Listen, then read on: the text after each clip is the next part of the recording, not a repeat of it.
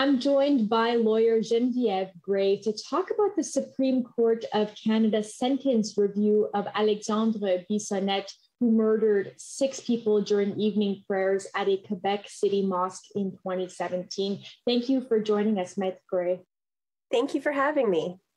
Bissonnette was sentenced to life in prison with no possibility of parole for 40 years in February 2019. But then in November 2020, Quebec's appeal court ruled that Bissonnette was eligible to apply for parole after serving for 25 years. You know, it's very difficult to know exactly what the Supreme Court of Canada is going to do.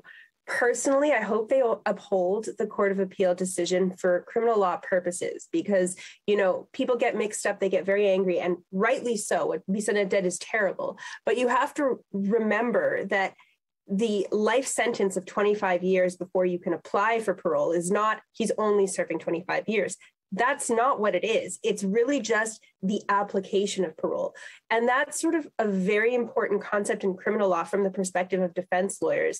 You know, you want to give everyone hope that they will eventually be able to get out if they're rehabilitated. And that's sort of the concept. It's not that he will get out after 25 years. It's only that he can apply for parole after 25 years. So from the perspective of a defense lawyer, I do hope that the Supreme Court of Canada is going to uphold the Court of Appeal's decision, which I think was very reasoned and well thought out from a criminal law perspective. On a personal level, of course, I hope he doesn't get out after 25 years. I can assure you from a personal level, I hope he pays the full price for his crime.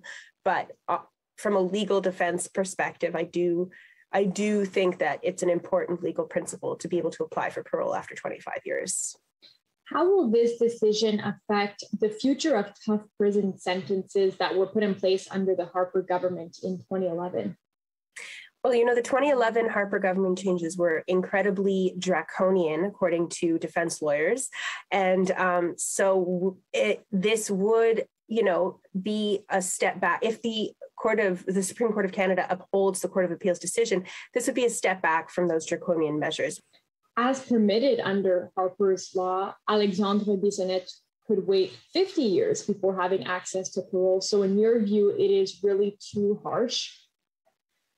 You know, I'm not trying to excuse what he did because what he did was absolutely horrible. It really is. And there's no excuse. And obviously we want him to stay in jail for, you know, the rest of his life if he doesn't ever get rehabilitated. But from a criminal justice perspective, you know, the jails are not there to necessarily punish, but to protect society and to rehabilitate if possible. So, you know, we want our criminal justice system to work. We want to be able to say that our criminal justice system either rehabilitates or protects society. And I don't think that this sentence will change what Alexandre Bissonnette will have to go through in terms of his actual sentence. It'll just change the time where he can apply for parole. But, you know, if he's not rehabilitated, if he shows no remorse, if there's been no change in how he approaches his life, then he's not getting out. Thank you so much for joining us, Ms. Grey. Thank you so much for having me.